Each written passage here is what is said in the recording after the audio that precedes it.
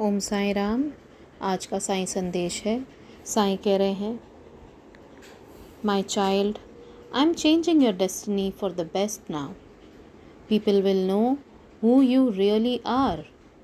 You're receiving what you have been praying for a long time now. Health, wealth, relationships, everything is going to be better than before now.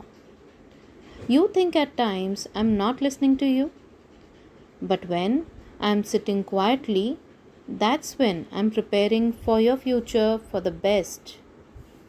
I'm happy with your devotion and faith towards me, my child. You are about to receive the best in your life now. Stay positive. Do not think or worry too much. When I am here, then why do you fear? Stay blessed and smile for me now. I love you smiling, my child.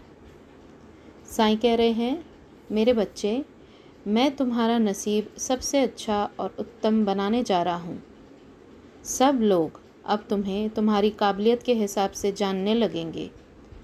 तुम्हें वो सब मिलने जा रहा है जिसके लिए तुम बहुत समय से प्रार्थना कर रहे हो. सुख, सेहत, संपत्ति, रिश्ते सब पहले से बेहतर होंगे अब से. तुम्हें कभी कभी लगता है कि मैं बिल्कुल नहीं सुनता हूँ तुम्हारी, पर मेरे बच्चे, जब मैं शांत होता हूँ ना, तब मैं तुम्हारे उत्तम भविष्य की ही तैयारी कर रहा होता हूँ.